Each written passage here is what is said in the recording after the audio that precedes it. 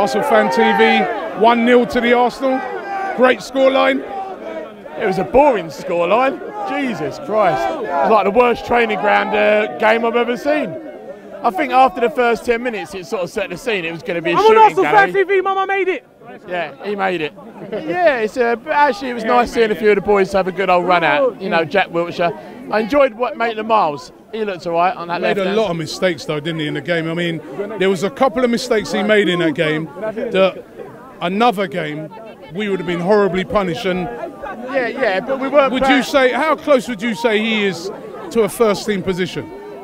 Oh, he's a little way yet, but he's got to get the experience. And when you're playing teams like this, you're going to get the experience, aren't you? You know, because they weren't that very good.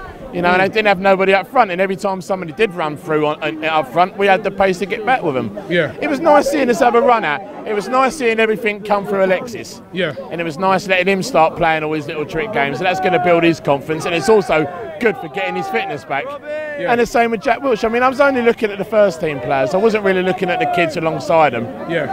And like I said, I think it was good for getting a bit of fitness up with them. But because they were poor, I think we just took our feet off the pedals. Poor, but in the second half, I thought they were the better team. Say that again, sorry, I missed that. Yeah, but they weren't going to score. They weren't going to score. I was a little bit disappointed we couldn't score more. But you know what? It's the Carabao Cup. Do you want to win it? Do you want to win it?